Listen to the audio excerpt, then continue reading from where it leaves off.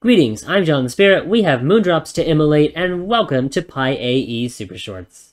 Before we do that, however, I want to show you a basic setup for a self-sustaining burner mining drill system that takes up some space, but does make sure that your burning mining drills never have to be hand-fed.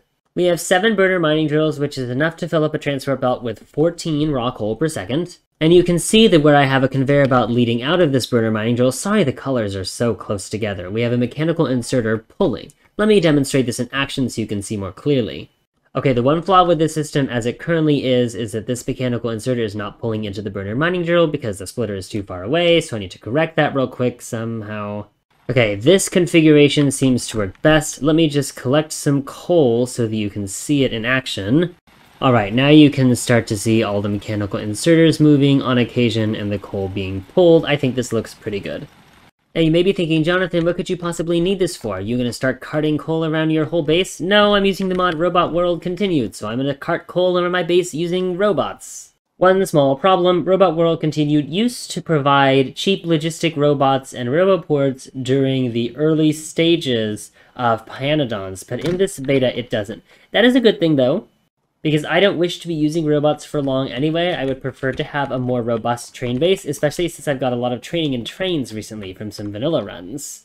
But for this limited time until I have electric mining drills, I would like to have coal shoved into all the places it needs to be shoved without me having to do the shoving all the time.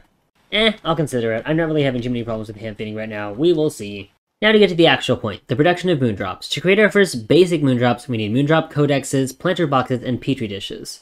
One nice recent change is that planter boxes now require 3 ash, so we can use more of that damn ash. We do unfortunately need a lot of moondrop greenhouses to make even a marginal amount of moondrops per minute. 10 items per minute requires 8.4 moondrop greenhouses. So I'm going to do some thinking to find out if I actually need that much moondrop, or how much, because moondrop is something that will produce methane. By the way, I'm researching optics. Methane is used to produce formaldehyde, which is used for formica, which is of course used for our circuit substrate. So I'm going to do some calculations shortly, but first I'm going to continue to show you how to get those moondrops. Moondrop codexes are easy, just need some tin, which is a bit unfortunate because tin is one of our slowest production items right now. But then we need this thing called petri dishes. Petri dishes require agar and empty petri dishes. Empty petri dishes are easy enough, so easy that I can just switch to making them right now and hope that they come in reasonably quickly. But agar requires seaweed and steam, but the seaweed is the important part. Seaweed can be made in a seaweed crop facility, which requires limestone. We can get limestone from soil extractors, so I'm going to temporarily repurpose this soil extractor to produce limestone for me, so I can get that for my seaweed farms.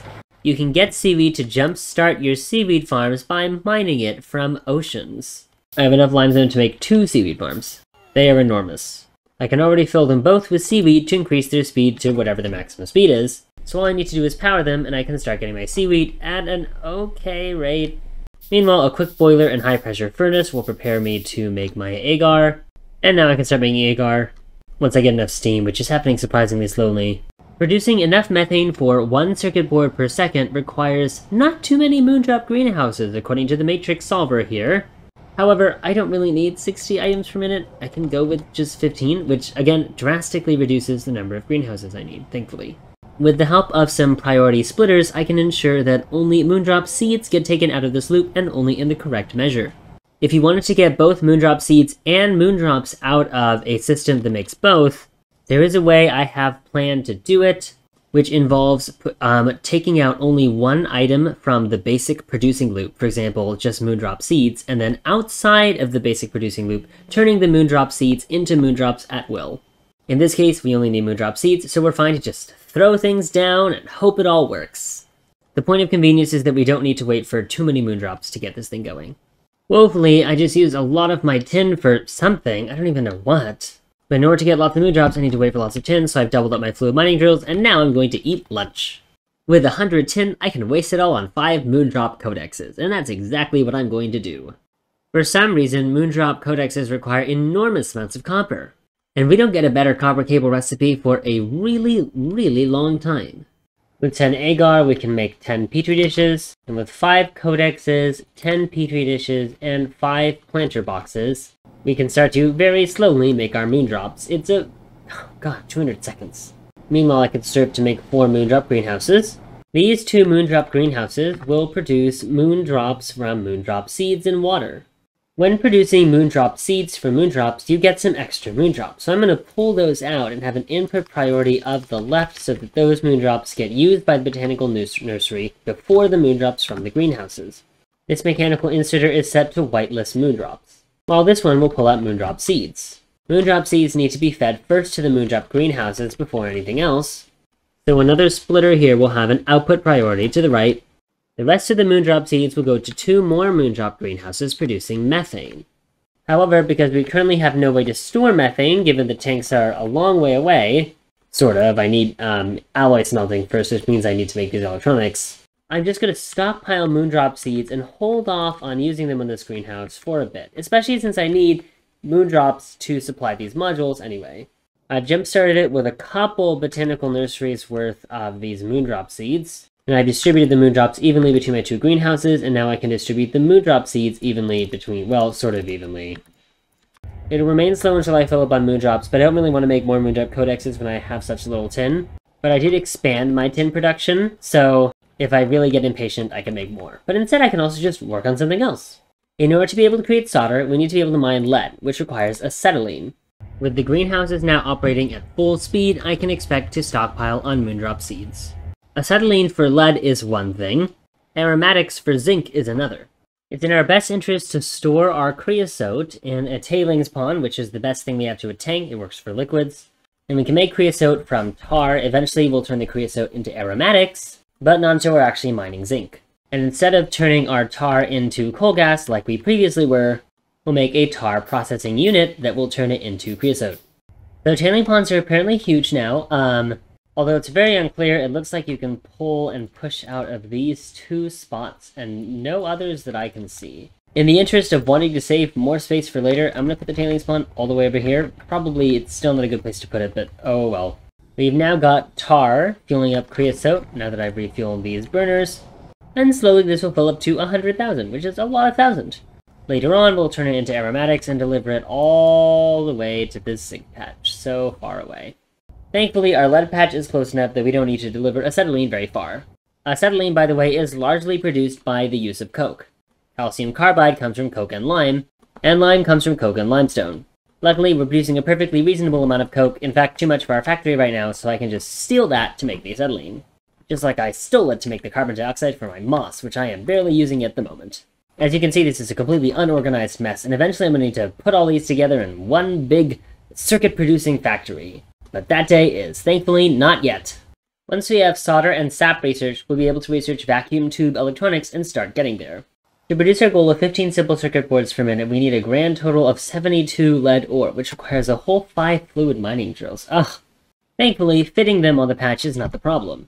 The problem is actually getting enough coke to support the system, because it looks like 720 acetylene fluid per minute requires 2 destructive distillation columns worth of raw coal mining. That's fine though, because all we need to do is duplicate this coal system to get enough coal and then put down some destructive distillation columns. It's truly a pity that it requires 2.137 destructive distillation columns, because that's just so annoying. Not fair. It's worth noting that this system is producing some excess coke, and to my great happiness, the actual amount of coke we need to run the system requires slightly less than 2 destructive distillation columns, so we don't need to set up too many things. One interesting and very useful thing I've learned, by the way, about the matrix solver in Factory Planner is that production levels affect the matrix solver.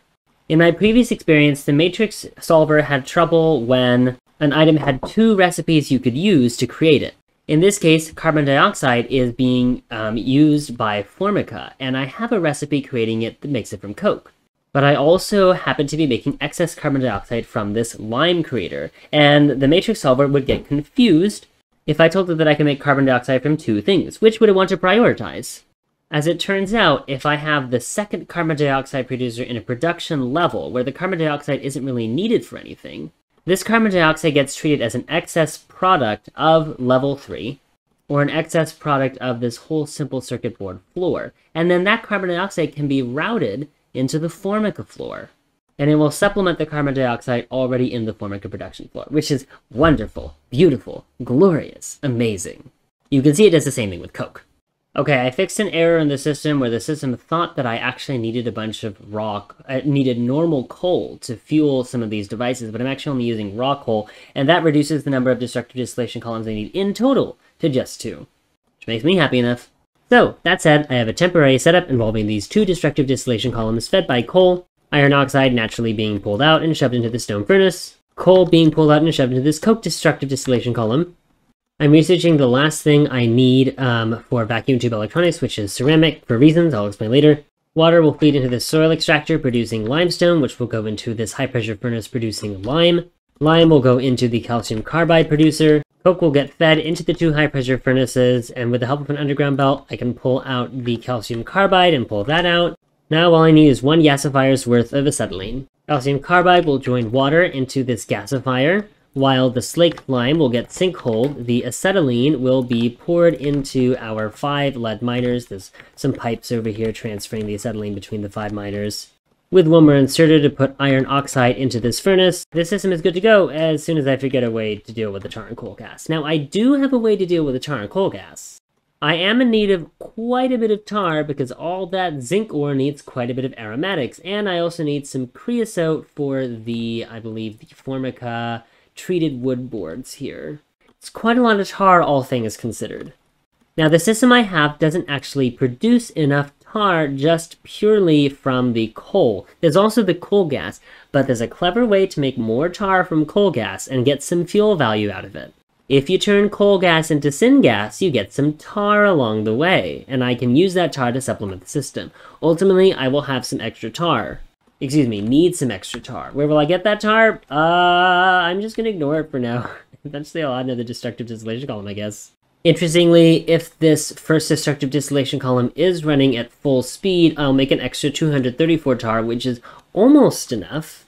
In fact, it's looking like it's in my interest to build a 5th gasifier. Anyway, I'll show you what I'll do with the gasifiers later. I need to research syngas first, but I can research syngas immediately after I research vacuum tube electronics. Unfortunately, in order to get the system properly running, I need to perform the cardinal sin and get rid of the tar and coal gas until I have my syngas system and everything else in the factory that needs it to use it. Because this is a whole factory thing. An entire dedicated system just for simple circuit boards. Alright, now raw coal is flooding into the system. The raw coal is producing coal, which is flooding into this destructive distillation column and producing coke. With limestone being produced in the soil extractor, we'll start getting lime. The calcium carbide is now running, and it's going to start making acetylene. And the acetylene is ready to start fueling our lead miners. We'll start research on vacuum tube electronics. And to finish off our episode with a bang, we'll destroy both of our ash holding chests, which are about to fill up. It's a glorious day. I have loaded up on firearm magazines just for this purpose so that we can see the first go away. Please, now. Thank you. Oh my god. Yes! Goodbye, the damn ash! And then the second, and I won't force you to watch all of this one. You get the very last minute, I think. Well, it's taking a while. As you can see, the health is ticking to... Anyway, we're done! Oh, I had better gas vent the carbon dioxide for now as well. I promise I'll stop doing that eventually. For now, however, that's it for today's episode. In the next episode, we'll hopefully be able to set up an entire system, as wild as that will be, I don't know if I'm going to do it, for electronic circuits, simple circuit boards.